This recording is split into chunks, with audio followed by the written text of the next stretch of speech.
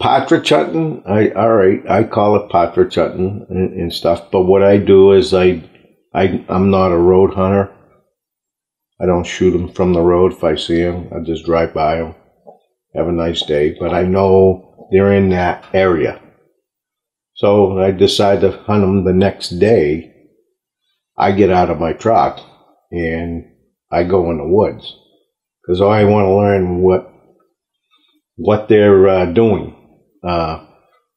Because after you shoot one, you know, you can see what they've been eating in the gullet right here.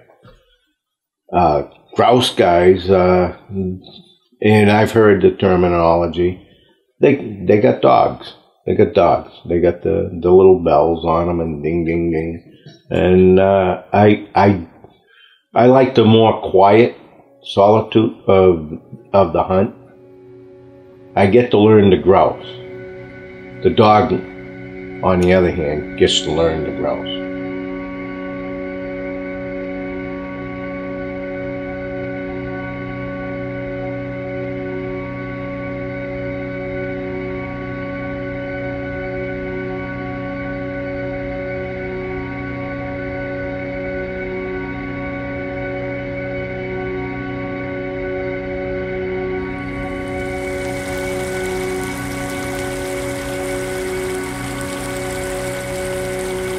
You know, I had never heard of partridge the way they use it around here till I came up here. And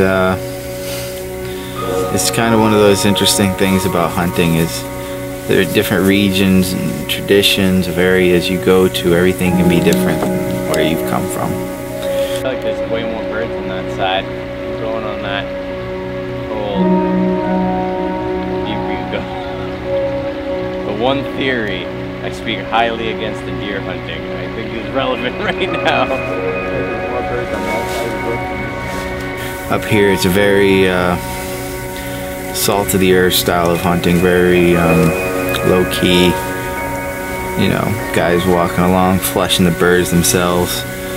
No dogs to do the work.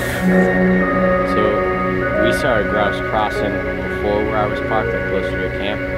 What if we park somewhere like that and just work the whole side all the way back to that spur road?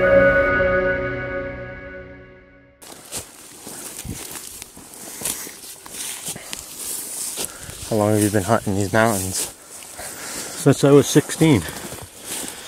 And I find all these areas by walking. I've been over that mountain.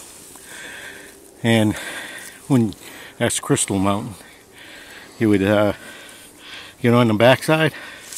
There's a nice logging trail that goes up it. And then logging trails that slash it like this. Birds. A lot of them.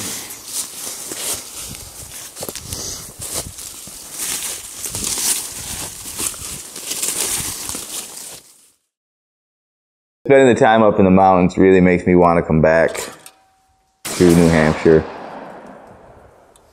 Just being on the ground with the guys, working the brush, it's just such a unique experience from deer hunting and even bird hunting with dogs.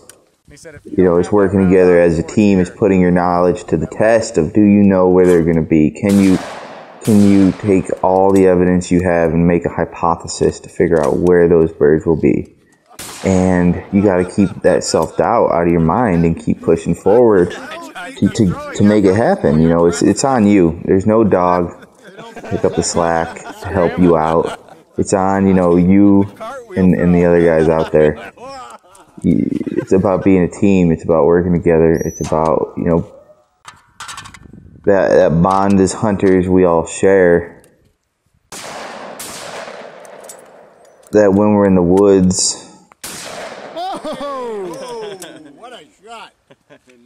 we're all in it together.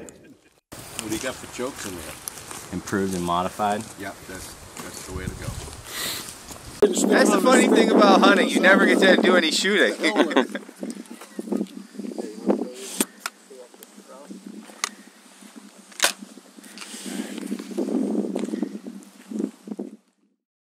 You know, to be a partridge hunter, you got to be a little bit crazy. because you just keep trying to stack the odds against yourself to make everything more difficult. You know, first you're taking away the dog. You're now, you know, by hunting up here in the mountains, you're taking away, you know, ease of travel. There's blowdown everywhere, inclement weather. You gotta look for the spots, beat the brush, beat yourself up a little bit, tearing through thorns and prickers, getting whacked in the face with branches. Really making it about as difficult as you can make a shot. And now you're taking all this, the difficulty of the shot, the difficulty of the terrain, and the fact that it's just you against the birds. And now you got to pull off this seemingly incredibly difficult feat all at once. But that's what makes it so satisfying. That's what makes it so much fun. You know, it's pulling it off, doing what seems to be impossible. And sometimes you might think to yourself, you know, I don't think this is going to work out. I don't think this is possible. I don't think there's anything in here. And just then, boom.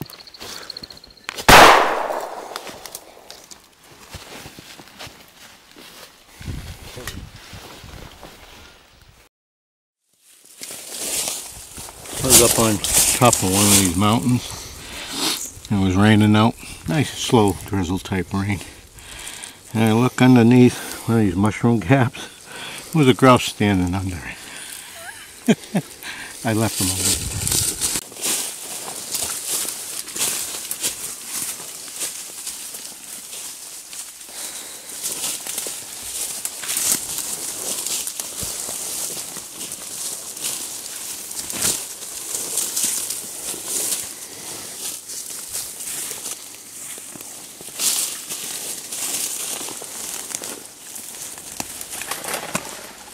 Oh, definitely spend more time upland bird hunting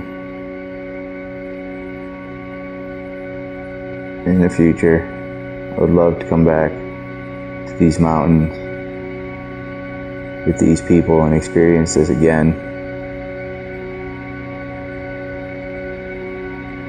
There's something about hunting birds on your own that I think once it gets in your blood, it stays there.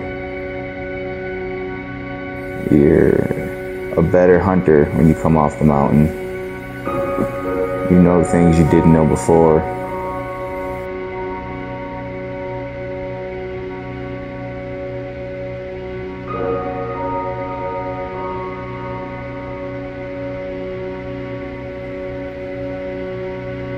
You surround yourself with great people in a great place, you're gonna have a great experience. You know, it's unbelievable.